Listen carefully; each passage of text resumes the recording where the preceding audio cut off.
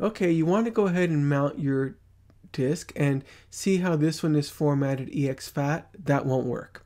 So let's go ahead and bring up the disk utility in macOS and right click on your USB stick and select erase.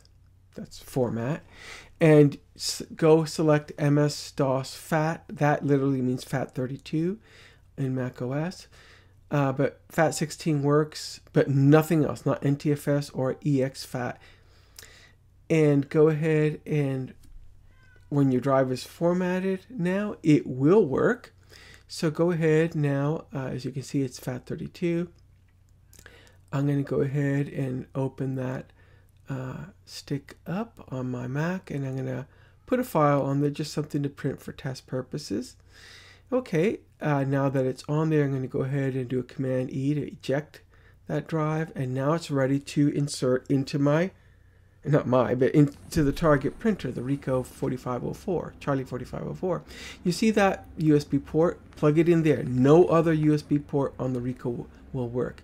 You see the drive is recognized, and so now at this point you can expand your built-in apps and go search for the print scan from memory.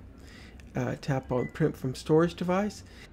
Now, if your stick is formatted exFAT, as they tend to be nowadays when you buy them brand new out of the box, you'll get this far. But once you tap that USB icon, it will not move past it. It certainly won't show you what's on the stick to allow you to print it, and it won't tell you it's not working because of the file system format not being FAT32. It'll simply leave you hanging, thinking that something's broke on the printer with the feature or you're doing something wrong. But once you have FAT32 and tap that, it will move past it, as you see me do here, and then you can pick the file you want to print and then press start. That document will then print, as you see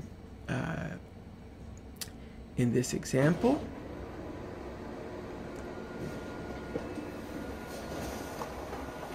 And that's coming up right now. There you see.